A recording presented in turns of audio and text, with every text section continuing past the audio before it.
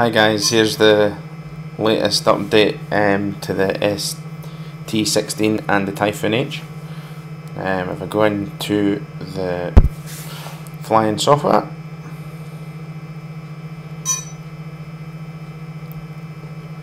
I noticed that it is actually connecting a lot quicker to the drone.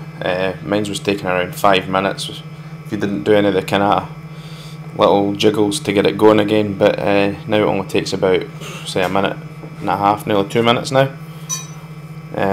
So speaking of which, there we go, it's just connected. I don't seem to have an SD card in the drone at the moment.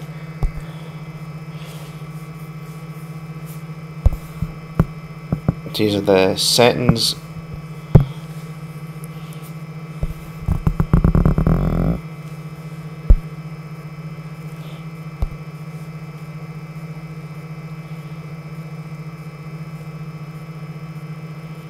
Okay, so here's the difference in versions. I see RealSense modules appeared here now. The hardware monitor looks the same, mode select the same. Notice there's the C-G0ET or GOET, which I think is going to be the thermal camera. And here's all the version information. IPS has disappeared from here and RealSense is now in there. Obviously I don't have the RealSense, neither does anybody else at the moment. So yeah, this is the new thing as well, this play button, which allows you to replay a kind of video that's already played. Sorry, a video that's already recorded. There's not much on that one. It's just recorded on top of the fridge. But yeah,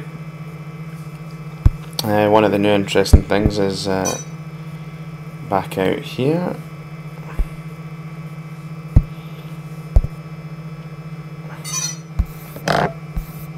So yeah, I think it's a wee bit buggy, but generally seems to be quite good. I hear my drone chirping away in the background here. I think it's because in here we need to have connected it to the Wi-Fi in the house for the maps tip here.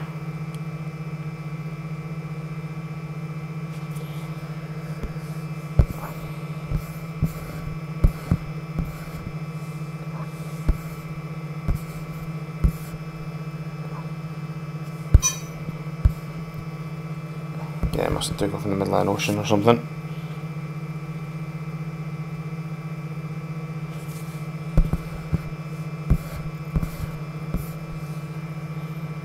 See if I can go back into this and try again. See if I can get it to load the maps.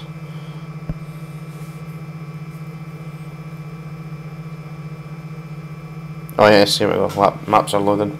Now notice you see the direction that I flew there, but once the maps load in it disappears. But yeah, this has got potential. It's gonna be fine once they get it all ironed out. There's the drone going away down there. Yeah, because it kind of shows you it there and it disappears. Okay. Yeah, it's slightly buggy. See, we see all the, the level of the drone and things up in these sections up here. As I'm dragging this along, you can see those rotating. That must have been a boring flight, there wasn't it? Didn't move much. Trying to go one that's got a bit of size on it, try this one. Also shows you the positions of the sticks as well. Now there's obviously room for improvement in altimeter and things like that. There's the drone moving there. Where was it?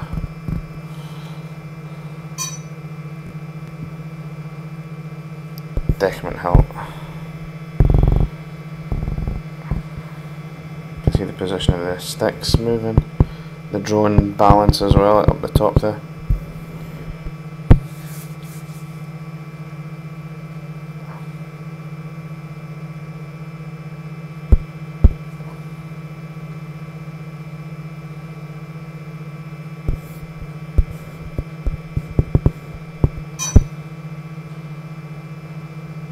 I think this was before I got to grips with the speed, and I had the obstacle avoidance on, so I think it was quite slow. But yeah, there we go. Okay, goodbye.